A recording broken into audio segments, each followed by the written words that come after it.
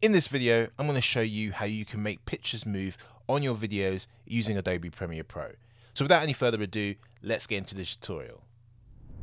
Okay, so here's our sequence in Premiere Pro. So let's just add our image. So just drag it in to the timeline here. Okay, so we got our video clips that we want to overlay our text or our image, and here it is. Just going to reduce the size of this. So you go to the effects control, go to scale, and just reduce the size. So say like that. Okay.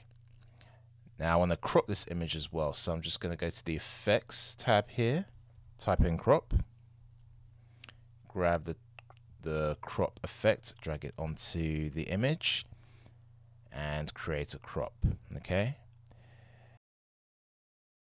Okay, great. So now we've cropped the image. What we want to do is just position it where we want it to start. Okay, so within the effects control panel, we're just going to control the XY axis, and I'm going to position the image here.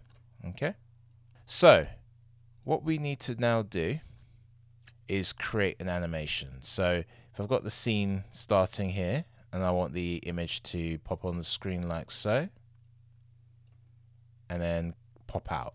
So with the image selected, with the position in which you want the animation to come in, make sure you have your layer selected, go to the effects control, and then toggle on the animation on position.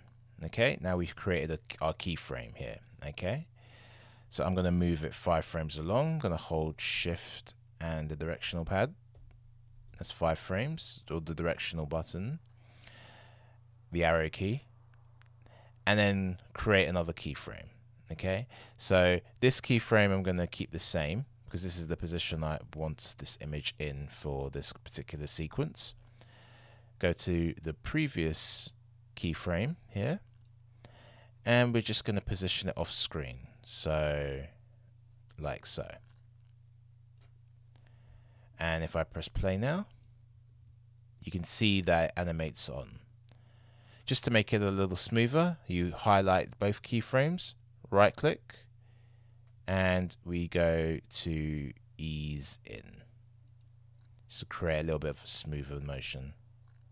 Now if I want to animate the image off the screen, what we need to do is just create another keyframe. So if we create a keyframe here, for example, move it 5 frames on, press another keyframe.